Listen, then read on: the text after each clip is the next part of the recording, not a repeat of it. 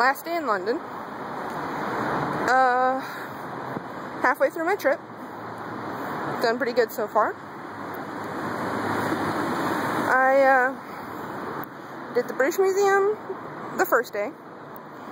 The second day I did Buckingham, the parks, got lost as fucking Westminster,